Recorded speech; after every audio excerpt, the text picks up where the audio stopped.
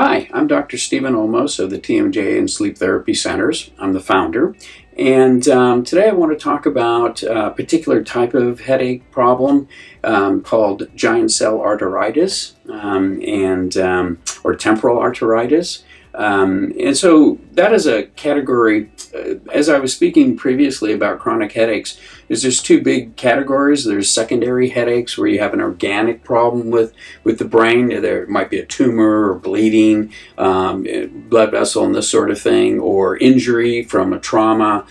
These are all secondary headaches. In other words, there's a real reason, organic reason for your headache, which usually is going to require some kind of surgery. However, the greatest category and the most frequent are primary headaches, and that's where if you took an x-ray of your brain, there's absolutely nothing that is visual. It's normal in every aspect. However, you have constant headaches or frequent headaches, and so these would be the category that migraine, tension type, cluster headaches would fall into. And as I spoke before, headaches can arise from a respiratory component like cluster headache, which is more of a hypoxic headache. You have migrainous headaches, which is a systemic inflammatory problem of the vascular system, including the nerves, the trigeminal nerves that work your jaw, and the nasal component. So these are two factors in that. Tension type headaches are really more having to do with muscular problems of clenching, usually right in this area here they would hurt in the morning, and that's from mouth breathing. You see, if you can't breathe through your nose, which is the organ for breathing, your air should be warmed, moistened, and filtered before you bring it in your body. But if your nose either structurally or inflammation blocks, then you have to mouth breathe. And when you do that, you use all of these muscles here, and they get fatigued from holding open because it's abnormal. So then to relieve them, they clench, and that's where we get these kinds of morning headaches. So those are tension. So today I want to talk about a different type of headache. And this one's really confusing because it radiates pain down through the face, up through the head, and around the jaw joint. So this headache called giant cell arteritis is one that is often mistaken for a jaw joint problem and often mistaken for trigeminal neuralgia. Trigeminal neuralgia is a very painful condition that is either episodic, means it comes and goes, usually because muscle entrapment or crushing the nerve, that sensory nerve that passes through it.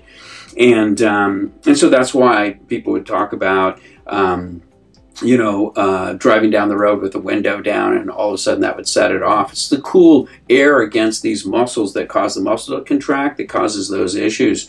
But giant cell arteritis doesn't have the same symptoms. Those people with trigeminal neuralgia, they have a sharp shooting electrical, as if they're being stabbed in that area. Extremely painful, and we have medications and different treatments that we can use to help people like that. Laser's been an amazing tool to help people with that condition without surgery.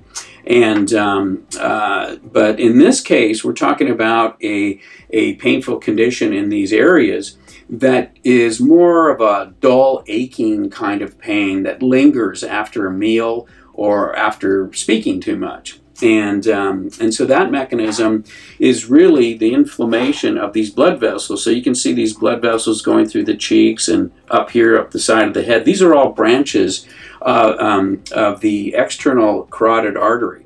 And what happens in the carotid artery, this kind of condition happens to people usually over 50. And giant cell means that's the body's defense against some kind of irritant. So let's say you get a little thorn or a splinter in your finger, where your body will produce giant cells to try to break up this irritant and remove it. Okay. So it's some kind of foreign body that it's fighting. And so in this case, the foreign body is usually the carotid is the plaque accumulation, atherosclerotic plaque that accumulates in blood vessels. And what happens is that now all of the blood vessels are inflamed. So as you talk and chew, you're using these muscles, you're squishing these blood vessels, and then they're becoming inflamed and aggravating the situation. And that's why it always happens after activities. And then the inflammation settles down a bit. It's still achy, but it doesn't completely go away. It's just there pretty much all the time. So in this case, that's diagnosed by centrifuging the blood and using the Westergren method. And if you have a high precipitate, then you have this inflammatory condition. They go through and later maybe do a biopsy of the carotid artery to make sure that is indeed the problem. And this condition is usually treated with steroids to reduce the inflammation and get it under control so that it's not an issue. So a lot of people might be going maybe to a dentist to get treated for a jaw problem. They might go to a neurologist. They might go to different people because this is so confusing. Is it a headache, of muscles, jaw? Well, it's actually of the blood vessels themselves. So that's why it's really important to ask the questions. Sharp shooting pain is usually a nerve injury. Dull, diffuse aching is usually a muscle problem. So this kind of headache falls into that category. It's like the muscles are contracting the inflamed blood vessels and causing that problem. Very often related to sleep breathing disorders. So when people have these conditions, they should be investigated for those kinds of problems.